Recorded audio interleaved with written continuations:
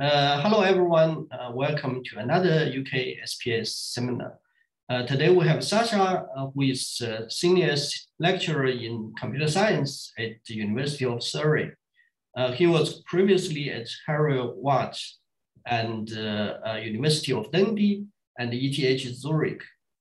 He received a PhD in number theory from Rutgers University in the US and worked as a postdoc at NTNU, Norway, CIM, Barcelona, and the University of Luxembourg.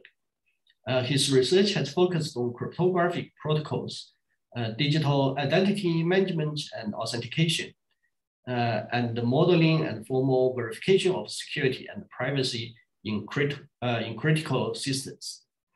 Today, he will talk about managing our online accounts securely. Now I pass the stage to you. Mm-hmm. Thanks, Jinyu. Right, so indeed, this work also has been running while I was at ETH and then in Dundee and at Harriet-Watt. And moreover, this work was also done with people at these institutes. But I will mention the individual names a bit later when I refer to the papers that I'm talking about. All right, so yes, so I'll talk about managing our online security. The motivation for this work is essentially account insecurities that we have seen in the media being reported, where some recovery mechanisms of an account were abused that people were surprised by. I'll give some examples of this, and in fact, my running example will be one of the early such account compromises. And then I'll talk about, well, the formal modeling of account security with the tool that we came up with, account access graphs. And then in the second half, I'll talk about the user study where we then use these access graphs to model and analyze real users' account ecosystems. And then I'll conclude essentially with that there is a need for an account ecosystem management tool. All right, so this is roughly what you can expect today. So let's start with the motivation. So about, what is this, 2012, writer for Wired, Matt Honan, published an article saying how he got epically hacked. What happened to him was terrible. He had lots of data with sentimental value that was wiped out as a consequence of the hack, but that was just collateral damage. He also lost several accounts. But the reason all of this happened to him was that he had a very short Twitter handle, a 3-letter Twitter handle, and that's what the attacker wanted. The attacker never hacked his passwords or anything. The attacker just used publicly available information and then abused Amazon's and Apple's customer support procedures. And while there were flaws in these procedures, the particular thing that made the attack possible was that Amazon was revealing to any customer the last 4 digits of the customer's credit card number. So they wouldn't reveal the full credit card number unless you started editing and again required a certain password. But they did reveal the last 4 digits of a customer's credit card, and Apple on the other side used the very same 4 digits to authenticate a customer if you called their support service. All right, so the combination of these 2 flaws led to his hacking. I'll get into the details. So this will be my running example today. So at the end, if anything, you will understand how Matt Honan got hacked.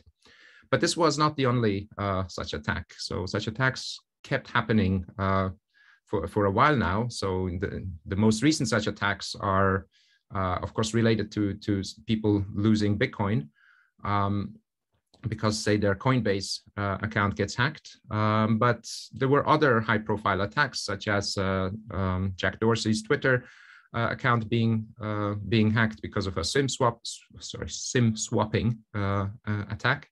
So this is an attack where the attackers manage to convince the phone service provider that they have lost their SIM, which is not their SIM, it's your SIM, and then get issued a new SIM card for a phone number that's not theirs, and then they essentially get all the text messages onto that phone, onto their phone rather than your phone. So it's a related type of attack. So again, sharing with Honen's problem is that it is a recovery method that the attacker abuses to get control over some account that belongs to you. Right, so seeing all of these issues, what makes us realize is that, well, the security of our accounts with one service provider not only depends on our own security and the service provider's direct security measures, but it also depends on other security providers, on other accounts that we have, other apps that we have, devices, and all of their security. And finally, also how all of these things are connected to each other, in particular, how they are, say, connected to this one account whose security we're interested in. So this is the problem we're facing. Now, before I sort of formulate my research problem, which is, of course, how do we keep all of our accounts secure? Let me quickly define the term account ecosystem. So I refer to an account ecosystem as all of our accounts, all of our credentials, apps, devices, their connections. Okay, so instead of having to repeat, accounts, credentials, apps, devices, and their connections, I will just call this our account ecosystem. All right, so the problem that I'm trying to address, or that we try to address in collaboration with many others, is how do we assess the security of our account ecosystem? Okay. So again, here's the same problem that I stated earlier. So the security of our accounts depends on a variety of things.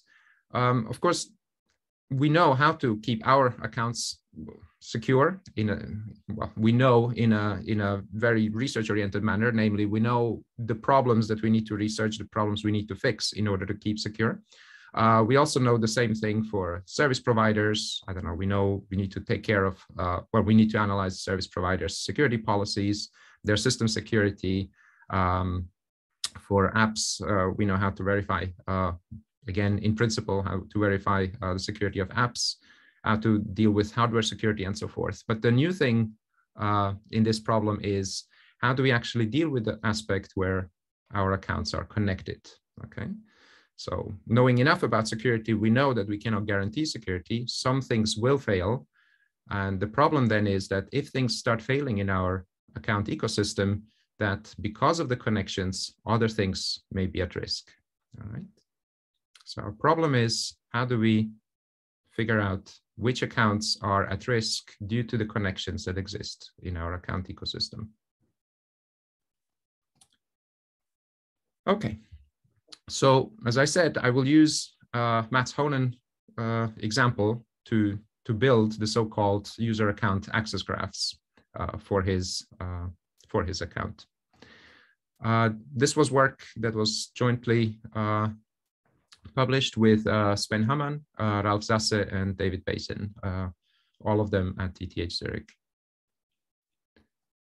All right, so if we read Matt Honen's publication on Wired, we learned that essentially what he had were 4 accounts, well, among many others, but these 4 are the ones that we care about, or that he cared about, and that were involved in his hack. So he had an iCloud account with Apple. He had a password for that account. He had an Amazon account with its password, a Twitter account, and a Gmail account. So what I'm starting to show you here is already an account access graph. I haven't defined them yet, but you, I guess, will not have a problem understanding what I'm showing you here, namely the password. If you know the password, you obtain access to, say, iCloud. If you know password 2, you obtain access to Amazon, and so forth. When I'm drawing these graphs, I omit public information such as usernames and email addresses, simply for simplicity. Okay, so this is where we start from. I will not go into the topic of whether he shared any passwords with accounts or not. This was completely irrelevant. For all we know, he actually had strong, distinct passwords for all of these accounts, and that's what this graph shows here. So different passwords for different accounts. So then these accounts were not independent. If we read on, what the hackers and what we discovered and what we are told is that Matt Honen's Twitter account, well, was not only accessible with the password.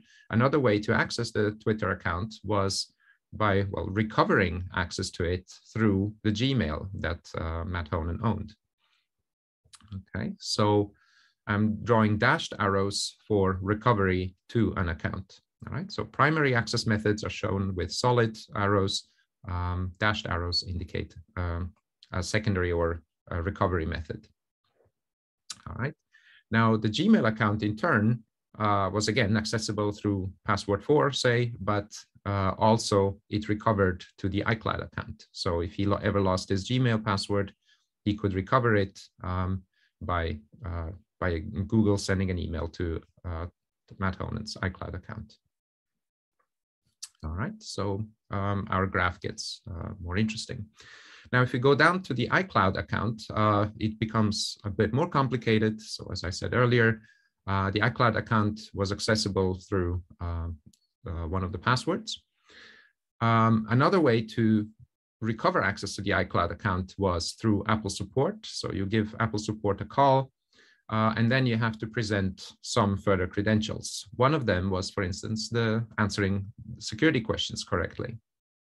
Okay, so what I'm showing here is, again, through the dashed arrows, that these are recovery methods by showing the arrows in the same color. So here, 2 red arrows. I'm indicating that in order to access the iCloud account, you need both. You need to call Apple support and you need to know the answers to the security questions.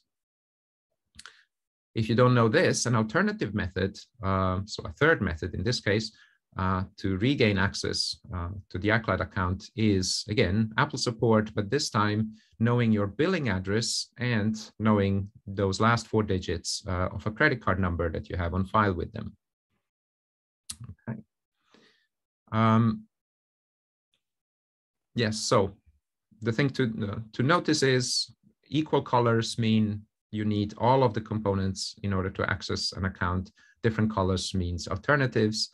But for graphical representations, to make it easier to read these graphs and not have 10 different colors, I am using black always as a sufficient method to access an account. So anything in black is one sufficient method to access, whereas anything in color, black not being a color, anything that is colored indicates that you need all of the arrows of that color to access an account. All right, so this is recovery. So then we finally can see the entire graph that is relevant to the attack that Matt Honen describes. The new part here is Amazon. So again, Amazon was accessible through a password.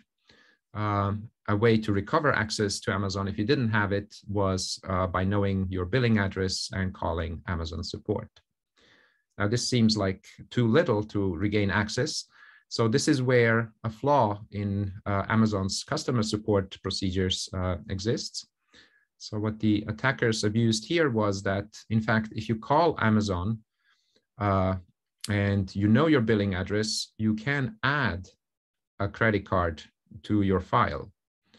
So you can actually produce a credit card for anybody, well, or at the time you could, by calling up Amazon support and knowing your billing address. So then what you do with that credit card that you have put freshly on file is you hang up this call, you call up Amazon again, and the second time you say, again, you have lost access. They will this time quiz you whether you know your billing address and the credit card number. Well, since just minutes ago, you just gave them a new credit card number, well, you would know that one and give it to them again, and that's how you could regain access. So the attackers essentially abused this trick to gain access to Matt Honen's Amazon account.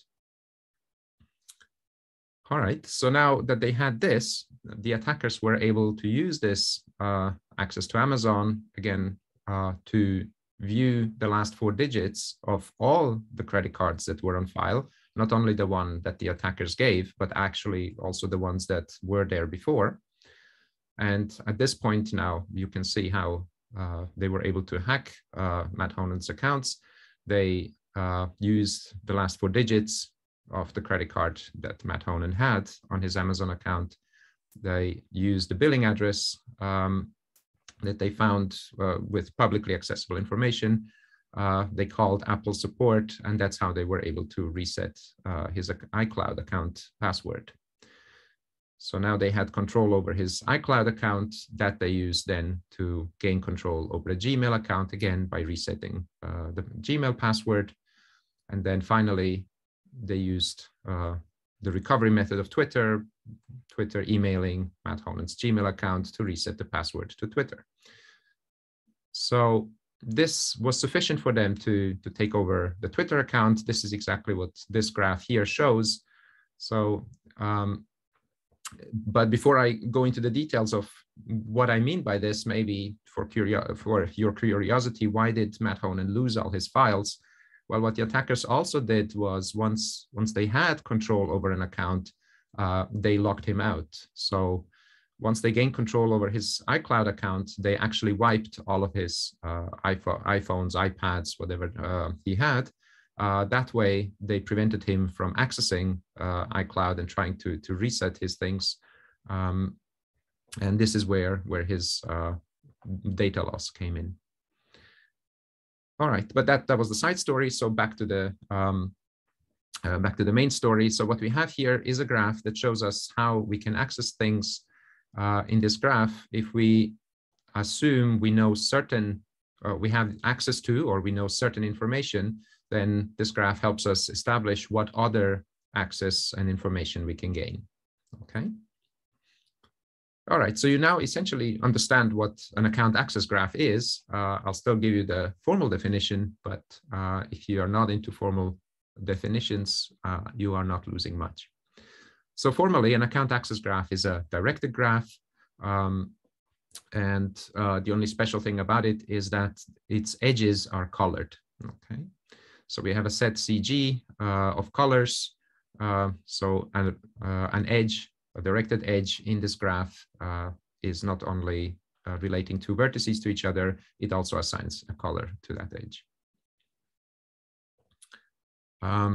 All right, so that's what we've seen. And then the transitive access property that I've shown you says that, well, if you have access to all the tail vertices of a particular color, then you also gain access to the head vertex of that color.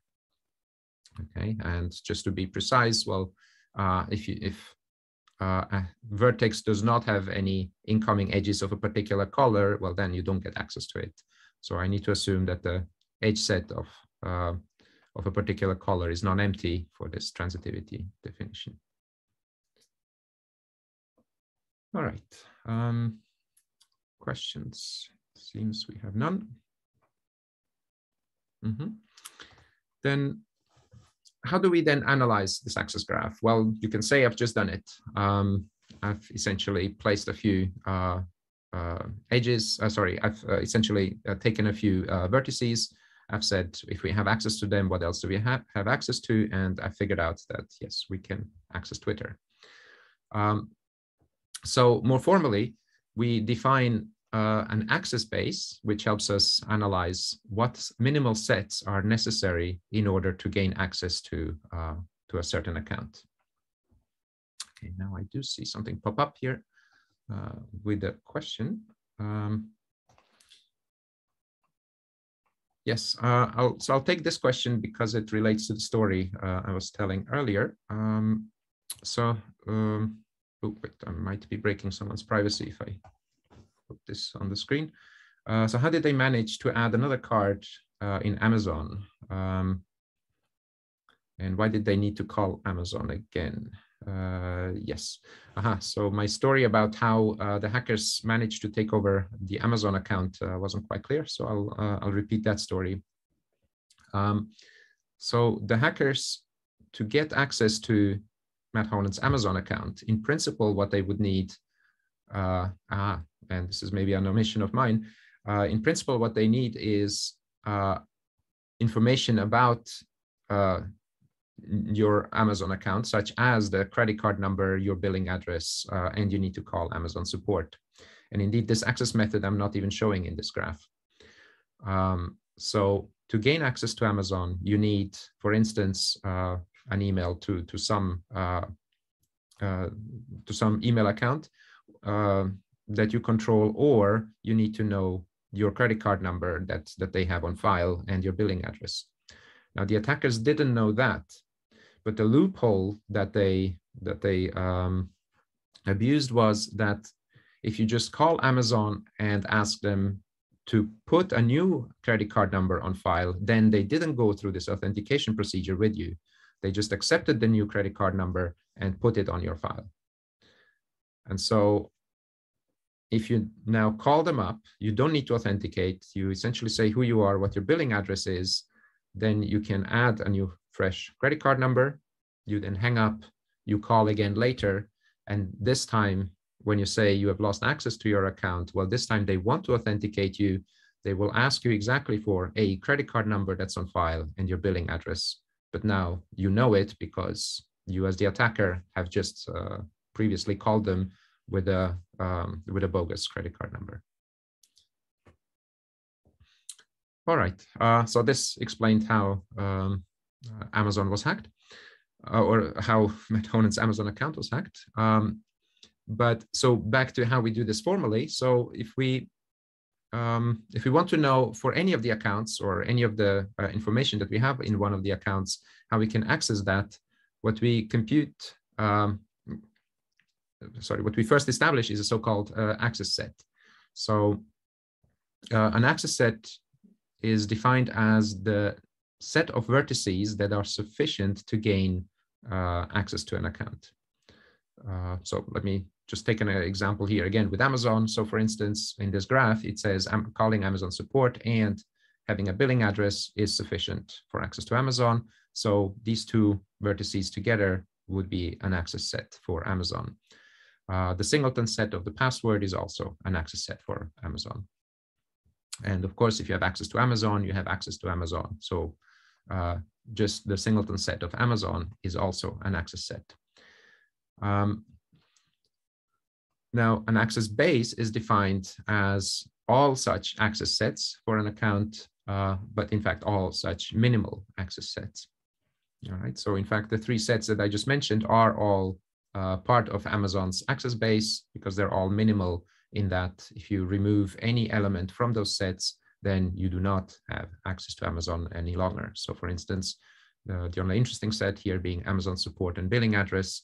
If I remove the billing address from this set, then Amazon support alone is not sufficient to access Amazon. Okay.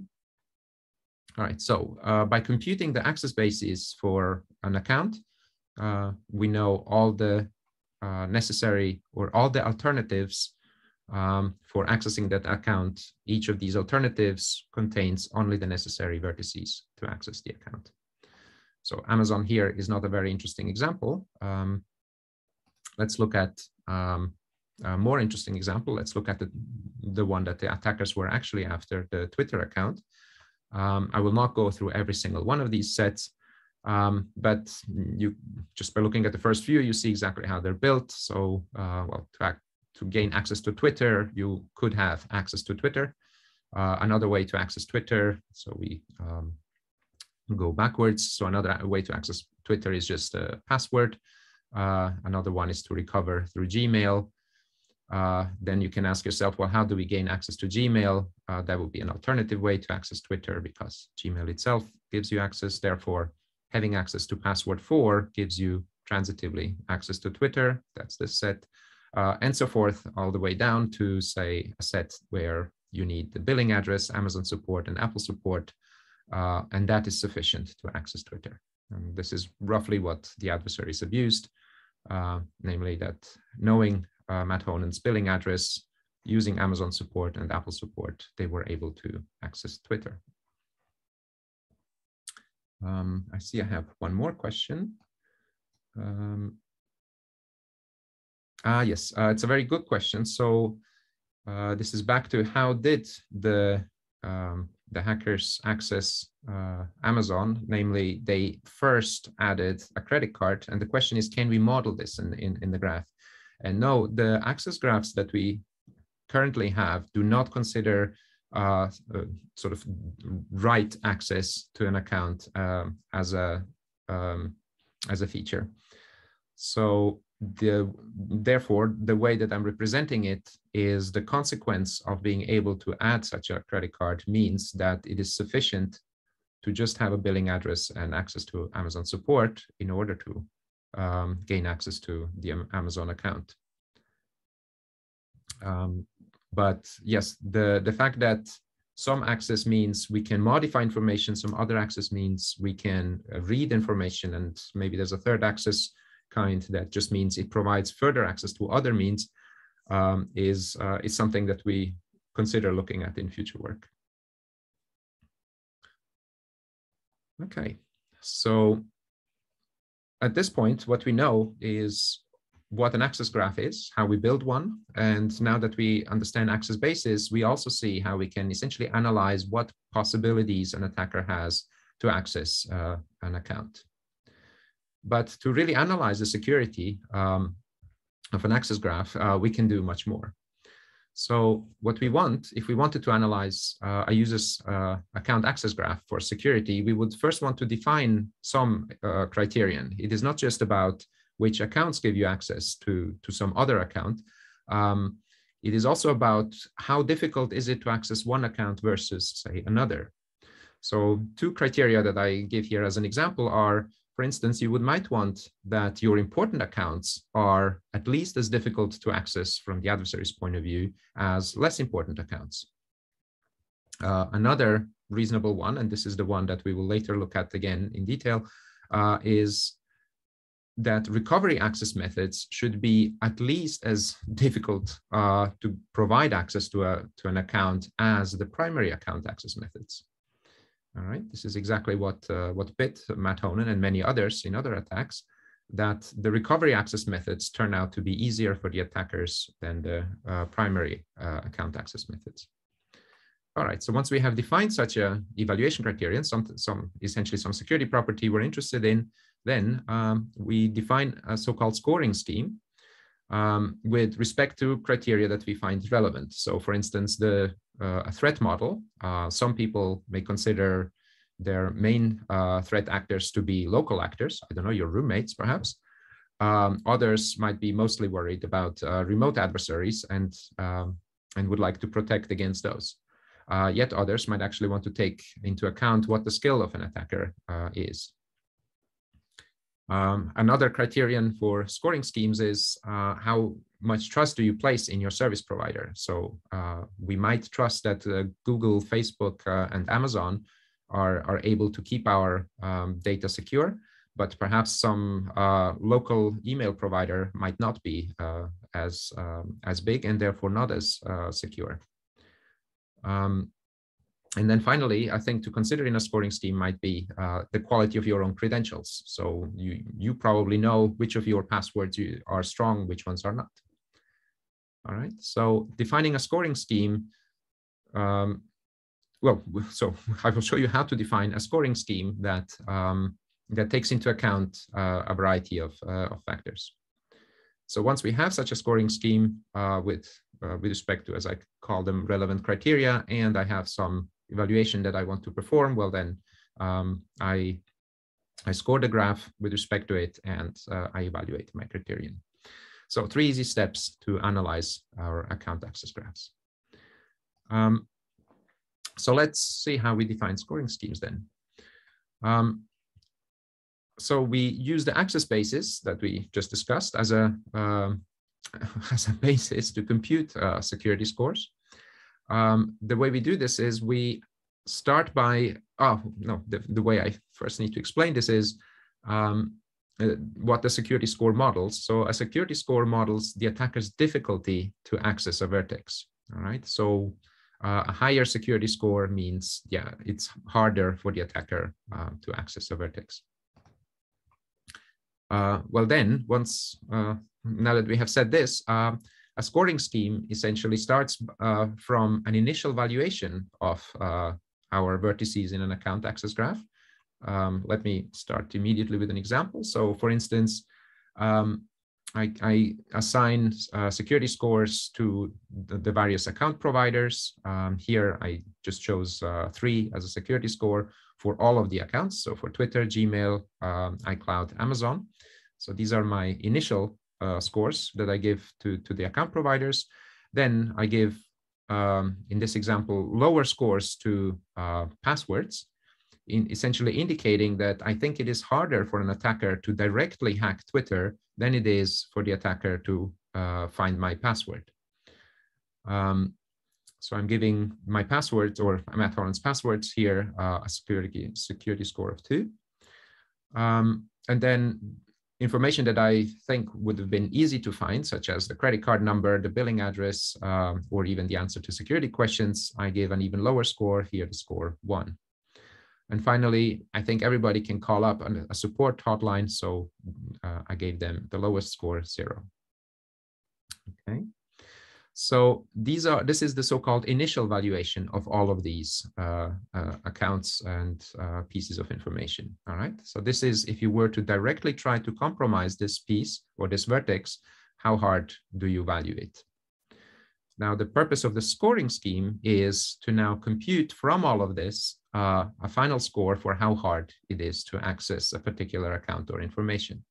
All right. So this is what I'll show you next.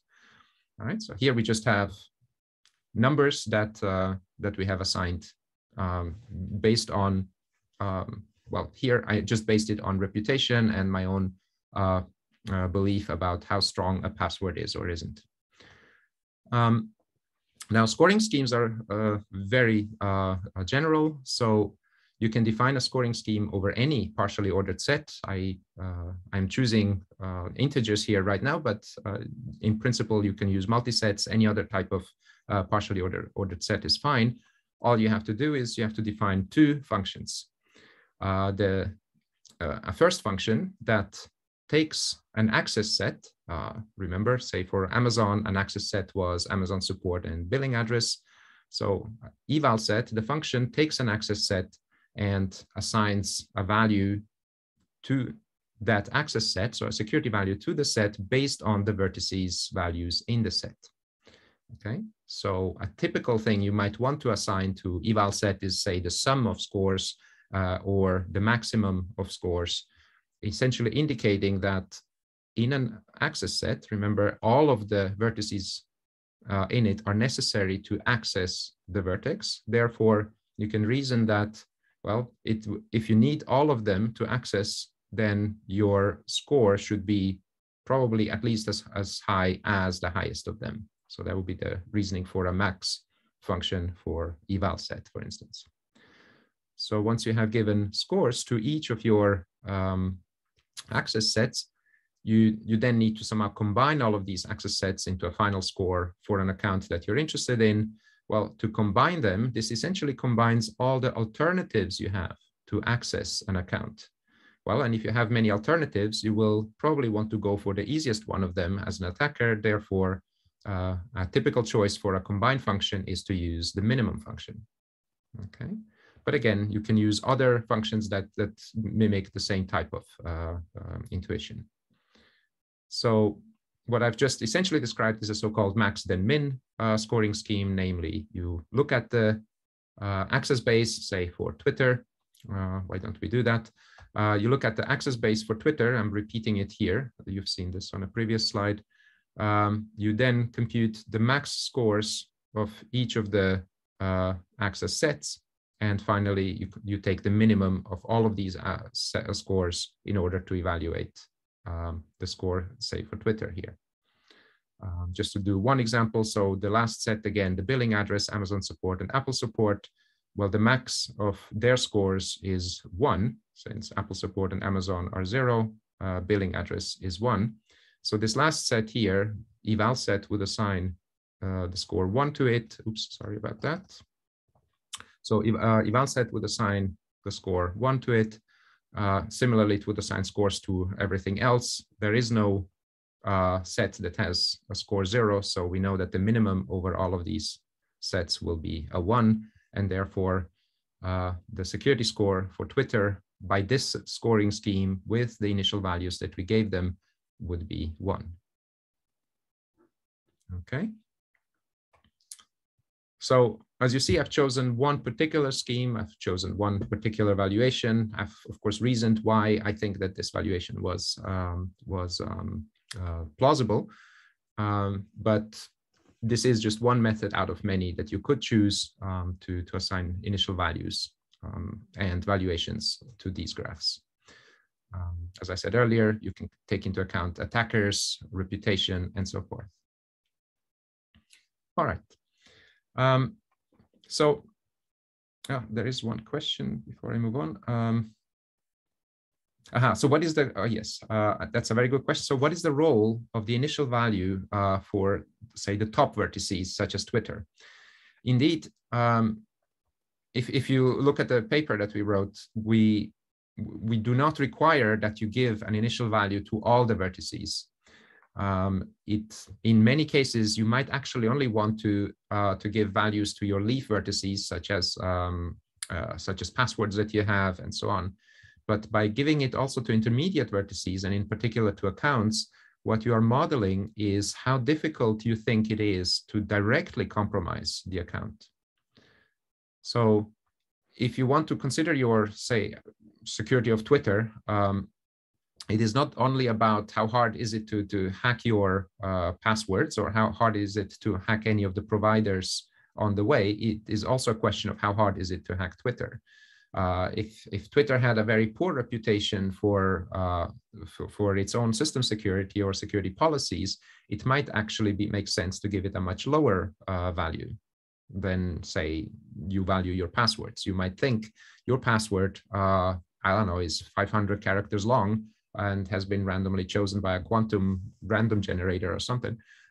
You might think this is unbreakable and much stronger than Twitter's system security or something. And in that case, you might want to give it a higher score. So you can, if you want to model this, you can give scores to accounts, meaning this is your valuation of the account provider's security.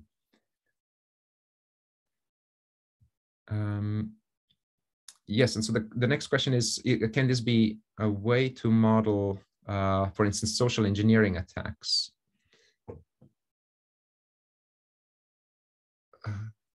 Yeah, so I'm trying to interpret the question.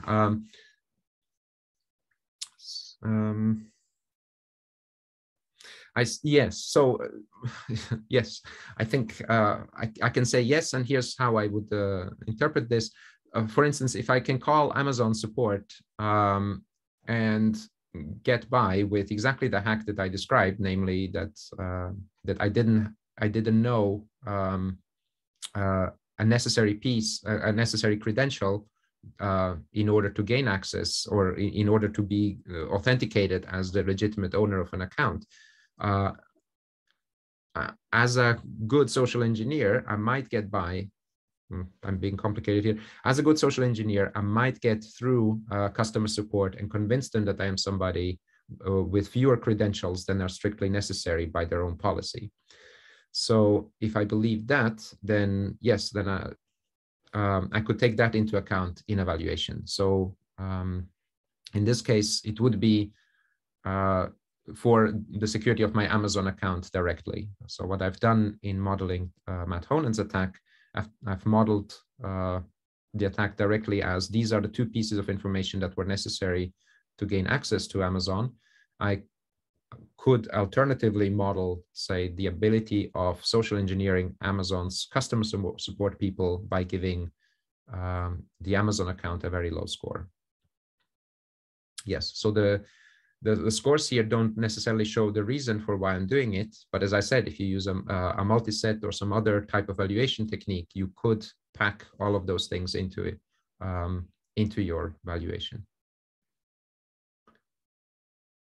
Okay, so, all right, so where do we stand? We have now seen, right, what attack graphs are. We have seen access bases that say which things are necessary to access a vertex.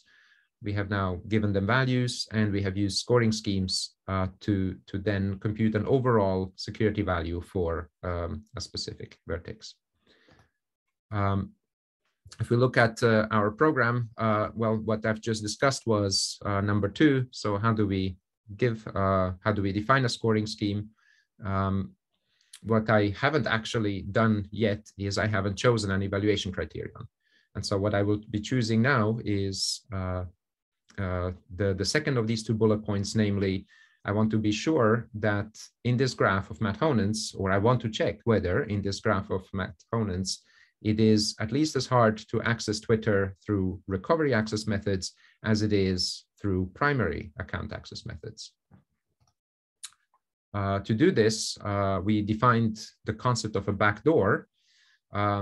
So a backdoor for us exists in an account if it is easier for the adversary to access the account through a recovery method than exclusively through primary access methods. All right, so it's exactly the problem that we said Matt Honan had. It was easier for the attacker to go through recovery than through the methods that anybody who has an account with any provider first thinks of.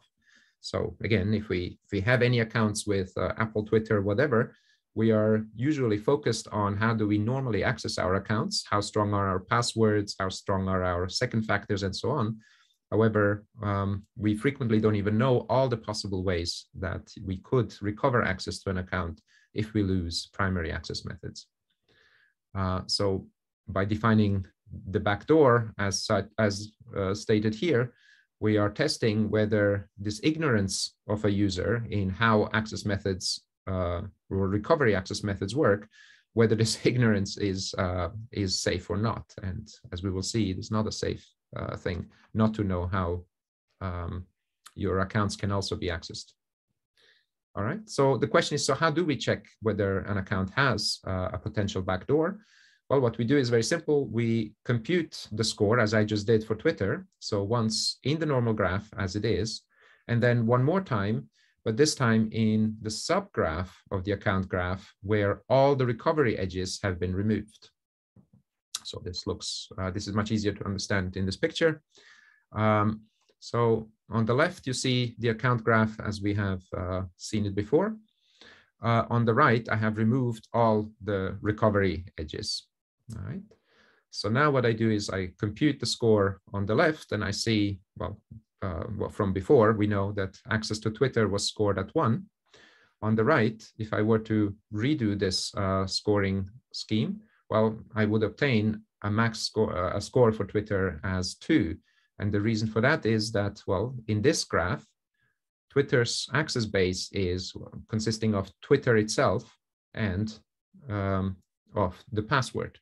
This is the only way to access Twitter, either directly by compromising Twitter, which has difficulty 3, or the normal way, the primary way, by providing the password. So the max of Twitter is 3, the max of password is 2, but the min of the 2, that's the combined function, is 2. Therefore, the overall score of Twitter here is 2, and that is a higher score than the score that allows for recovery methods.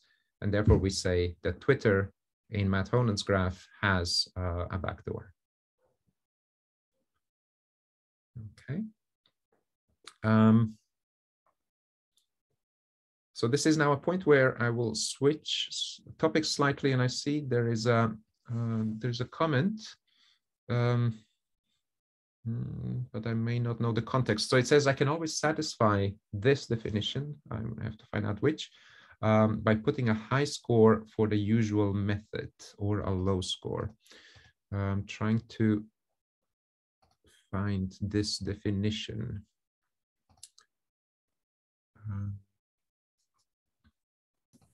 So if I can speak, it's yeah, like yes, please do. The definition of security is relative to whatever scores you put at the beginning, right? So you say that, yes.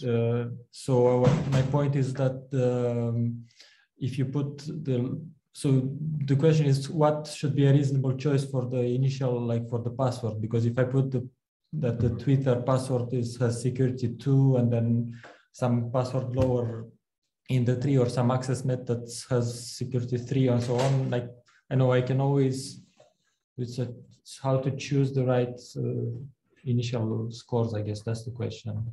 Yes. To make the definition meaningful, because actually that was my initial impression that, okay, this doesn't define security in absolute terms. So I don't know, like, so in what sense, okay, then I understood about the concept of a backdoor, maybe in what sense this becomes a notion of security, but it's still relative in some sense. Exactly. So yes, now I know which slide to go back to comment further on it. Indeed, we first have to define an evaluation criterion. So for instance, here recovery, the second bullet is recovery, is access through recovery methods easier than through primary methods. We then, in defining the scoring scheme itself, we want to define what is relevant to us when we analyze the security. So yes, do we consider the threat model, or do we just not have enough information about maybe the threat model to take this into account in a score? Do we want to consider just the trust that we have? Do we want to consider the quality of credentials? So we need to make a choice of what do we find relevant when we create a valuation, and that is what's defining our initial evaluation. So and what is defining the scoring scheme itself. So yeah, but this like, doesn't this create the danger of mixing? Like, if you model the threat model for some nodes, you model the trust for some other nodes, then suddenly we are mixing, I don't know, yes, fruits and apples and oranges. And that is correct. So the soundness of your scoring scheme is then something that you need to give some support for. Yes. So indeed, you can define nonsensical scoring schemes easily. You can. I was trying to give an example of something that's clearly nonsensical, but right now I'm failing. But indeed, if you look at the paper, we also do give some soundness criteria for scoring schemes, such as what you would want is at least that the scoring scheme satisfies that if two accounts are being accessed by access sets where one is a subset of another, then you would want that the harder to access account clearly gets a higher score. So your scoring scheme should respect this type of relations in order to have a chance of being a sound scoring scheme. So yes, you can mess up a lot in such a definition. Our goal here was just to provide a very basic and general way of general rather than basic way of defining scoring schemes. But now it is the responsibility of whoever defines it to make sure that it makes sense what they're defining. In general, of course, assigning especially a numerical score to any security mechanism is very difficult. What does it mean that my password is security 5? It means nothing.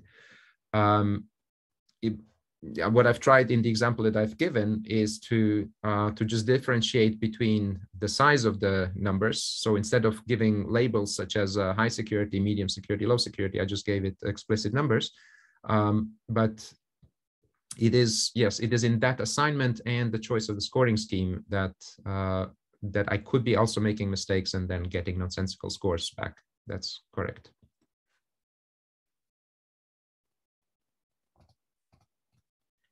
All right, so with all of those comments, what we now have is a way of analyzing the security of an access graph.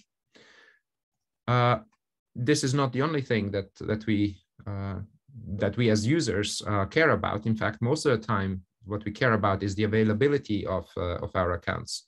So we do not like to lose access to our accounts. We do not like to be locked out of our accounts. I think in the off-the-record questions, I can go into the semantics of this slide. For now, this is just my slide to show that availability can fail. So measuring availability of an account graph works analogous to measuring security.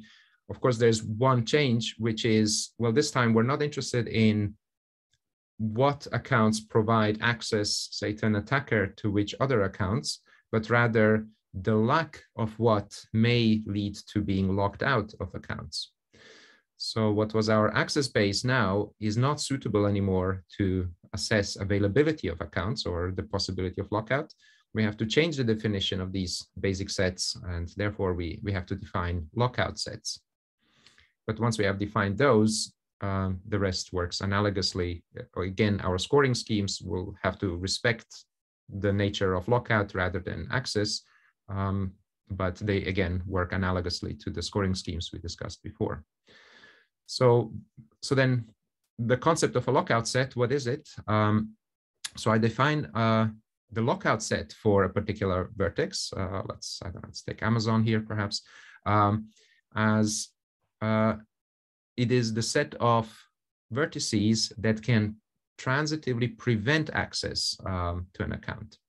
So with Amazon here, if I don't have access to the password and I don't have access to either Amazon or the billing address, well, then I will not be able to access Amazon. So one lockout set, therefore, is password to and say Amazon support. If I don't have access to either, I cannot access Amazon. Another lockout set would be password to and billing address, because if I don't have access to either, I cannot access Amazon. A more complicated example is access to iCloud. So if I want to look at what could cause lockout from iCloud for a user, well, it means in a first instance that I cannot use any of the 3 direct methods, which means certainly if I don't have access to password 1 and I don't have access to, let's say, the security question and the credit card number, well, then I won't have access to iCloud, because for each of the 3 direct methods, I'm missing at least one credential. But there are other lockout sets for iCloud. For instance, in this graph, if I don't have access to the password, if I don't have, or I don't know the answer to the security question, and I don't have access to the Amazon account, I can also be, well, transitively locked out, because Amazon in this graph is the one account that provides access to the credit card number, meaning that if I don't have access to Amazon, I might not have access to the credit card number, and therefore I might not have access to iCloud. So if we look at this, this does not make sense. We clearly would say my access to the credit card number is not dependent on Amazon. So this is now here an artifact of me having modeled this graph based on the attack scenario rather than based on everything that is actually relevant in the account ecosystem of Matt Honan. So just to fix this, in fact, the credit card number is not something that that only can be accessed if I have access to Amazon. For Matt Honan, it would mean his normal access is he has the physical credit card at home, he looks up the number, and that's how he gets that number. So if I want to actually analyze this graph with respect to availability, I would have to model it more accurately. Namely, I would at least have to represent the fact that the user has access to a physical credit card. And indeed, if we do this, then well, the previous set, password 1, security questions, and Amazon is not a lockout set anymore, because I do have the alternative of accessing the credit card number from the physical credit card. But now, if I assume that I don't have access to the physical credit card, I don't have access to Amazon, I forgot my security question, and I forgot my password, well then, again, I might be locked out of iCloud. Okay, so this is just a way of giving you an idea how lockout sets work. Since the rest works analogously, I will not spend time on this. I do see that I am about to run over time. So I've now just told you everything about how we formally model these graphs, how we evaluate these graphs. The one thing I haven't told you about is what real users' account graphs look like. So it depends on you whether you're giving me another few minutes to discuss well, the second, what would have been the second part of the study. Yeah, if you can do it in 5 minutes. I'll try to do it in 5 minutes. All right. I'll pick up the pace a little on this. So this bit here is now based on well, on work with the same authors as before, and this time also with Michael Crabb from the University of Dundee. In this bit, what we wanted to do is we wanted to actually see whether our account graphs work in reality. So what does a real user's account graph work? Not something that was our own graphs, something that we can pick up from, you know, reading an article such as Matt Honan's attack, but something that we actually elicit from real users. We did a study where the main limitations are these were young people, these were computer literate people. They were, most of them probably university students because they lived close to a university in Zurich. We gathered 20 of them and we made a study in 2 steps. One was trying to elicit an account access graph for them, and then a second step where we use this graph to have a discussion with them about their account security. And these people signed up for it because they were told we're running a study on the security risks in user accounts. So we had a systematic way to elicit these graphs. I will skip the details of it, but we always followed the same script, if you will, with each of the 20 members. We did ask them to bring their equipment with them so that for questions that about accounts that they might not know the answer, that they could look it up during the interview, and in a way that the interviewer, this was Sven Hammann in this case, would not actually see their private information. So they used their own screen. The interviewer did not have access to that. They were also encouraged to use nicknames for their accounts. We really did not want to know neither their passwords nor email addresses. We just wanted to understand the relationship between these to each other. And so here's how one such account access graph looks like. This is well, one of 20, as I said.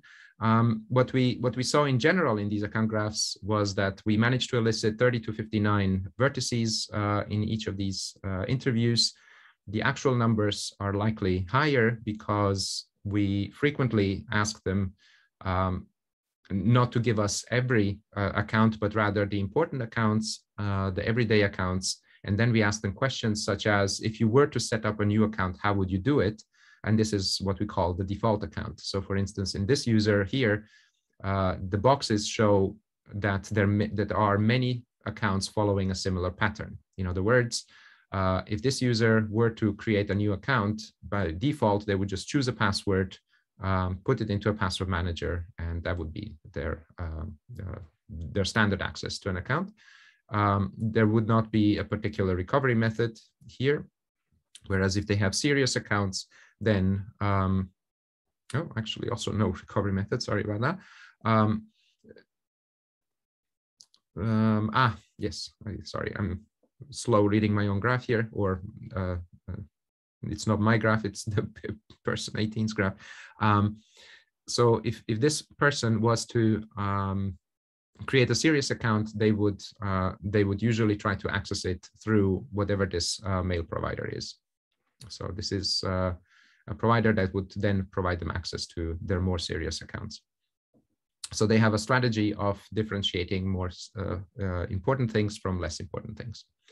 Other things that we saw was that most users had text messages as a second factor, either to access an account or as a recovery factor. So for this particular person here, you would see that they use text messages to recover access to their email.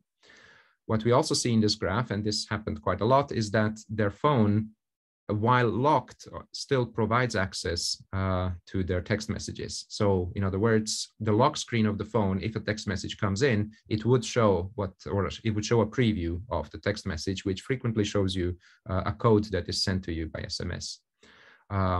If they unlock the phone with their finger and other parts necessary, well, and the phone and the locked phone, then they will gain access to the proper phone, which then gives them, for instance, access to the basic mail account. So this edge here, for instance, models that their phone is always logged in to this mail account. Right, so, well, in the interest of time, let me show you one other type of graph and features. What we saw in some of the, I think in about a third, yes, 1 in 3 graphs, was that they have cycles. So frequently they have accounts that recover, frequently among that third of users, that is, they had accounts that recover each other. So the cycle mailp basic, where is mailp basic? Up here. So with this provider, mailp basic, I can access this other also mail provider, but this other mail provider I can use to recover access to this mailp provider, which then gives me again access to the basic mail facilities of this P provider. So we have a cycle here where either having access to one or the other restores access to the other one. So as I said, this was a two-staged interview. What we did between the two stages, or what again Sven Hamann did between the two stages, was he analyzed the graphs that were elicited in this way. He checked for backdoors, as I defined them earlier. He checked for 4 particular backdoors, namely whether SIM swapping attacks that I mentioned at the very beginning of the talk would be a problem, whether compromising passwords would be a backdoor, whether compromising weak secrets would be, or whether maybe the theft of a device would be a backdoor. And he also then inspected the graphs manually. He did find 2 of the 4 backdoors, namely the text message attacker, the one that could say carry out a SIM swapping attack, would have been a problem for everybody who uses text-based recovery. But also the device theft attacker would be a problem, namely for those users that did not have a locking mechanism on their phone, or even if they did have a locking mechanism, allowed previews of text messages. The things that he found manually were that people did not use multi-factor authentication, even for crucial accounts. Well, during the interviews, he also found out that people fully or partially reused passwords. This is not a surprise, but we don't show these password reuses in our accounts. Then in a second stage, he then had a discussion with people based on the account graphs and based on the attacks that he found. So that he used those attacks as a starting point to essentially see what people thought of them, whether they were surprised by them. He discussed particular features such as vertices that had a high out degree, that is, gave access to many other things. In particular, this was a topic when he knew that an account that they mentioned would also provide multi-factor authentication. So this led to a variety of topics, and some of the recurring themes were indeed, discussions of the implications of the connections between accounts. So people were surprised by how connected these graphs were. And then, well, again, in the interest of time, this is the one thing that encourages us the most, which is that indeed you can show these account graphs to people, and you can talk to them about the security of these graphs, about their own unique graphs, and they will have an understanding of what these things mean. So, all right, the last -1 minute that I have is sort of the takeaway from everything that I've just told you, which is that, so where do I think we need to go with this? And well, what I think is we need a tool that helps us manage our account ecosystems. If you look at the connectivity of all these account graphs, if you look at, say, these SIM swap attacks, again, if you look at how were people informed about there being a huge problem that they had no clue about, Well, it was essentially through the media. If you weren't paying attention, you would be at risk of being hacked due to something you didn't even know existed. Few of us know how to recover things. Here, people learned about there being an attack where people can steal their SIM card, therefore then start stealing their other accounts, something that people just would not connect. Why should my phone be connected to any accounts that I care about?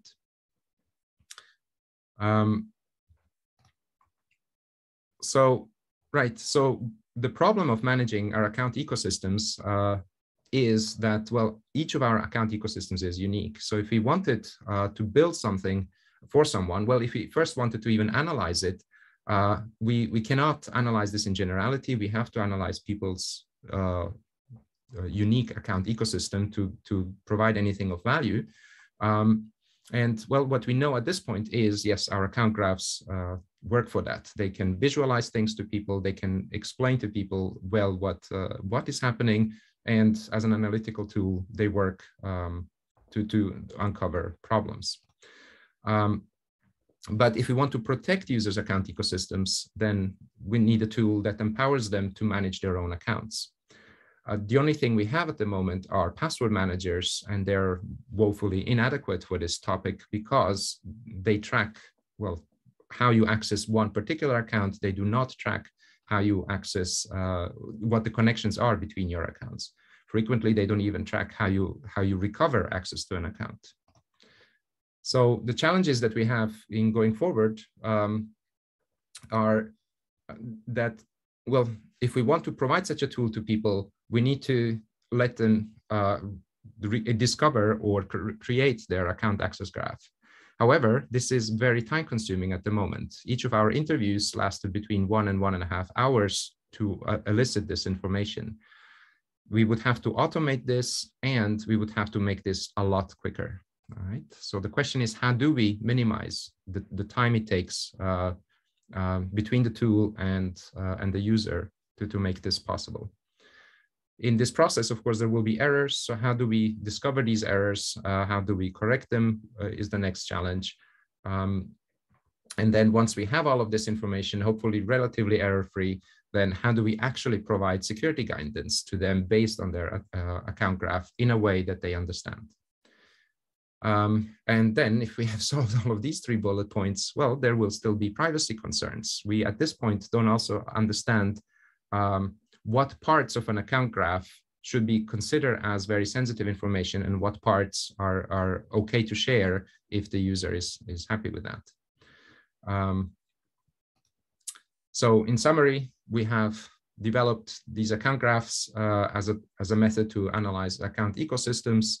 We have seen that they work very well to communicate with users. We do think that they are useful in the future to provide something like an account manager rather than a password manager. And well, there's plenty of future work to do that. All right. This was a bit faster than you or I maybe wanted, but this is it.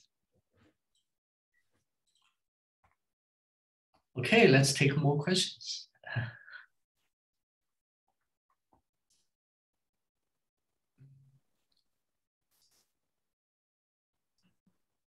Yeah, maybe I have a question about the privacy at the end. Okay, there is also.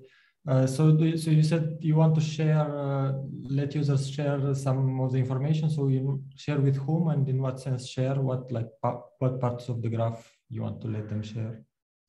This is exactly the part that I say is a challenge, and I don't have any of the answers to.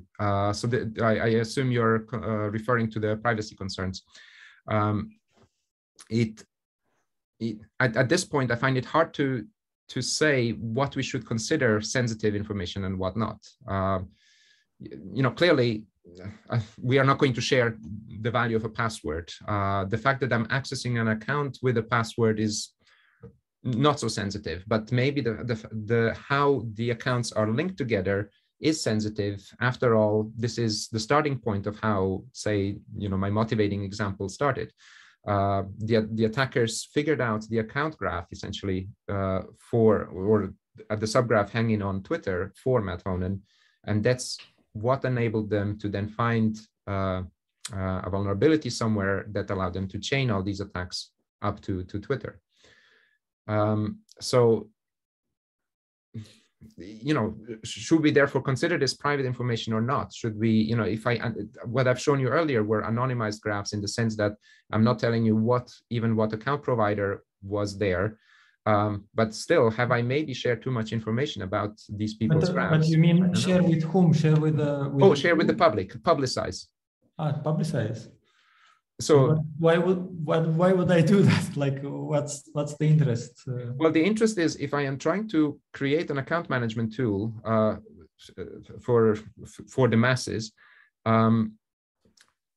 So, do I want to say that everything related to this to these graphs must always stay on the user's computer, never leave the computer, or would I want any information about what graphs typically look like, you know, to be collected so that I can, improve in quotes, the services that I render to them. I wouldn't know the answers to that. Okay, thanks. Mm-hmm. Okay, right. Yeah, hi, thanks. So I'll just start by saying that's a really fascinating piece of work that you described. And I understand what went into it, and I really appreciate all that. So thanks for the work, the paper, and this talk. But I'm struck by something that I'll just make a comment that I don't mean to be pejorative, although it might sound that way. It seems like this is a pretty sophisticated Band-Aid for other kinds of problems that should have been solved. And so, and there are lots of these things in the security community. So my question here is, can you say perhaps one thing that some of these vendors could do to obviate the problems that you have described today? As such, I don't think it is just a Band-Aid. I appreciate your comment. The problem we have is, as I said at the beginning, there will be security issues. We cannot avoid this with specific systems, apps. You know, in our security ecosystem, there will be problems. The problem for the users, for the end users, is that they cannot possibly be aware of all the issues that are happening, even in fact for their own accounts. So account access, I as a user want to know that I can access my accounts with one password, or maybe a two-factor, maybe a single sign-on. This is sort of, as a user, what is expected of me at the minimum. I should be allowed to be unaware of all the other ways of accessing the account. They are necessary because I might lose my primary access method, and then I will be glad that there is another way I can prove who I am and regain this access. So from the system provider's point of view, or service provider's point of view, it is necessary to keep recovery methods present. So, well, if you then ask for due diligence, so they need to make sure that these are not surprising to me as a user. But I'm not sure that they can always satisfy this requirement. All the service providers are independent entities. Their goal is to make it possible for their large user base to not lose access to whatever valuable data their users have. So they will come up with authentication methods to ensure this. Other account providers will come up with different methods, and there's just no guarantee that there is no funny interaction between these that wouldn't harm some user. Well, let's look at this a different way then. Yeah. You know, each one of these vendors, as you point out, has what you might characterize as a different way of allowing people to recover an account.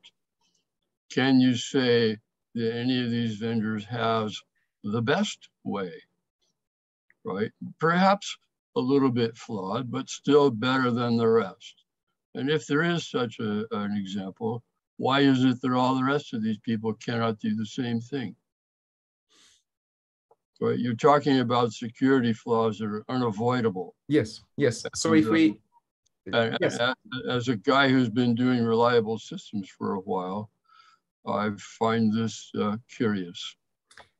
Well, let's say there is one best way. What we would need is that every vendor then uses this one best way. Well, I don't think we can hope for that. Somehow all our vendors, in fact, live exist because they keep changing the ways we interact with them. They need to give us new, shinier ways of accessing and so on. And change is what it seems drives them and their income. So from a security perspective, yes, we would want to be very conservative and say, here's the one way we can prove things work. Let's have everybody use that one way, and then there's no funny interactions because, yes, we have a very simple system that we can prove the security of, but it's just not going to live for long, because the next thing is, we're about to do what, FIDO2. We're about to invent yet another way of accessing many systems because we're getting rid of passwords, or that's our goal. Now, in this transition to this new way, which is supposed to be better because we're getting rid of pesky passwords, we will have this time where some providers will have signed up to the new things, others not. And all it means for users is they now have a more complicated ecosystem with more ways of things going wrong, all because technically the vendors want to do the right thing. They want to make it safer to access, well, their own systems by getting rid of passwords. Yeah, okay, I understand all that, but let's look at this from a slightly different point of view. Mm-hmm. You had a nice a graph that you presented kind of early on in the discussion here, and you had assigned scores for the various paths and vendors. Why not create a monthly or maybe a biannually report that just says, here's a vendor, Amazon, Twitter, whoever, right? And here's their score. And just shame them into doing better by making a public report. This has been done in other industries, so why not? But yes, and this, well, I told you the motivation was 2012, 10 years ago. 10 years ago, this was essentially what we had been thinking of. It is, you have all these vendors, you can analyze their own security, their own methods, how they behave. We even built a model for essentially the 4 fundamental ways you can authenticate a user and so on. But the problem is not them in isolation. Them in isolation, they might have a certain score, but the problem is that certain interactions between how they do things and how another vendor does things may turn out to not be secure. It's the composition of 2 secure systems that may not be secure in the end. I think you're saying that we should just give up. No. So what I'm saying is no, what I'm saying is we have a dynamic system. We have a system where every user is free to choose vendors, to put them into their ecosystem, to use their services.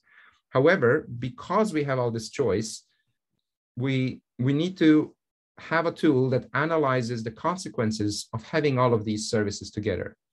And that means something else for each one of us. Some of us,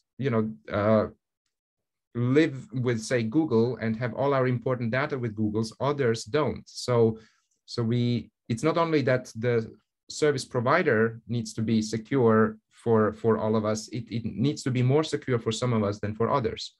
We have all these unique aspects to everyone's ecosystem that we need to consider. And the way to do it, I propose, is by representing them, well, as this account graph, as scores that are based on what the user finds important, not necessarily what we what we as a security community give as a score to. Yeah, but wait a minute. But the user will not like.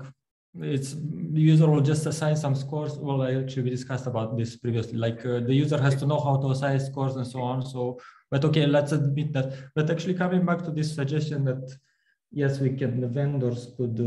Yes, actually, it's a problem. It's a problem of the ecosystem, but it still can be viewed from a global perspective, right? It's not like you can detect the problems. You don't need to look at the individual user to look at the individual account graph to detect if there are problems, because basically it's just like maybe it's I don't know if it's an infinite search space, but it's like a search space it's like the ecosystem which allows to create certain scenarios. So in theory, you could immediately, when Google creates a new method, you could immediately evaluate the interaction of this new method with the methods that exist already, and then and then you could flag it immediately, even before it put on the market, let's say. So, or you could immediately say, I can somehow the industry could coordinate between themselves to solve such problems. Well, I stopped the sharing so that I can actually look directly at you while talking. Well, but the one thing that I disagree with in what you said is we can assess Google's interaction with all the other services. That we cannot do, because users don't just have Facebook, Google, and Amazon as their service providers. They have little providers, bigger providers. They have, locally different things that we cannot take into consideration. And we cannot do. It's not everybody is using industry standards for their security services. Not every provider is living up to what they need to. I agree with you that yes, we cannot leave it to the user to assign security scores. This would have to be in some sense done for them. They would have to be educated. They can very well express though their priorities. They know which of the accounts they consider important, where is their valuable data, which ones are less important. So those aspects they can give, and from those, they can also tell us what they're concerned about. Do they trust their roommates? Do they worry about internet attacks or not? We can take these things into account in a scoring scheme. I think from a practical perspective, like as soon as we start, maybe, I don't know, just use some machine learning or something, because I don't see it like the user be saying like this, suddenly starting saying important score and even about friends. But I think, ideally is like just something in the background which could just, I'm creating things and then it will infer vulnerabilities. I mean, something really purely automatic, like with really no interaction, zero interaction, because I think as soon as we start saying, I want to manage, like even the password manager is there. I don't know how many people use password managers. I mean, because they are built in the browser, right? So that's why we are using, because it's built into the browser. So.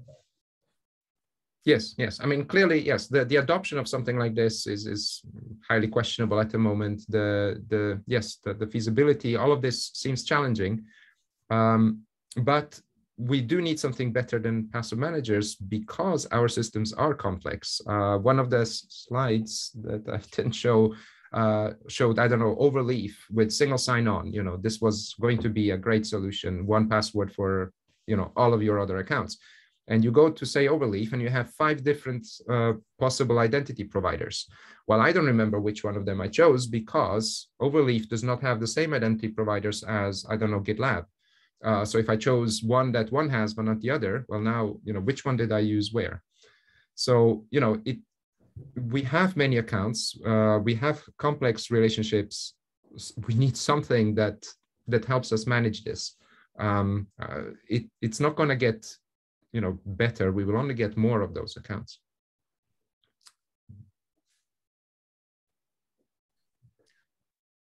Right. Any other questions? We are already half past. Yeah.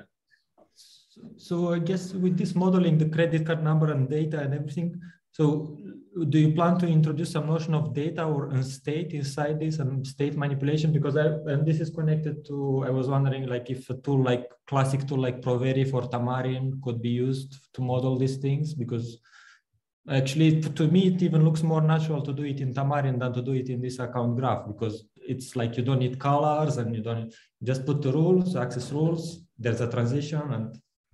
Yes. I mean, I don't know, as you know, or may not know, I come from the security protocol community. So for a long time, this was my most natural approach to this type of question. It was like, well, so, you know, how do we formulate a protocol around all of the things that we're doing? You know, how do we consider this as a distributed system where a lot of things happen and find issues with it? And yes, we can consider this as a dynamical system with states and figure things out. Maybe there's some value in it, but I was trying deliberately not to go there with these account graphs, because what we want is sort of the current moment of my accounts, and you know, what are the issues with it right now. This is what I essentially want to analyze, and it seems I can get a lot of work done with it. As you noticed with the attack on Amazon, yes, not everything can be represented. The fact that an attacker could change something, yes, it cannot be represented. But there is a trade-off between, is it worth complicating this formalism and then losing an understanding of what it actually tries to represent? Is that worth it for the extra attacks that we may capture that way? It's, yeah, I don't, of course, have the answer right now. We will be playing with such extensions, but yeah, if they seem natural as an extension, then yes, it would be very interesting to have them. Okay, so maybe we should stop here. And if you have more questions you want to discuss with Sasa, you know, he's at the University of Surrey, and then you can send him an email and then discuss offline. Okay, let's thank Sasa again for this excellent talk. Yeah. Thanks everybody for sticking around so long. Yeah, very nice, thank you. Okay, thank you everyone. And now we conclude this session.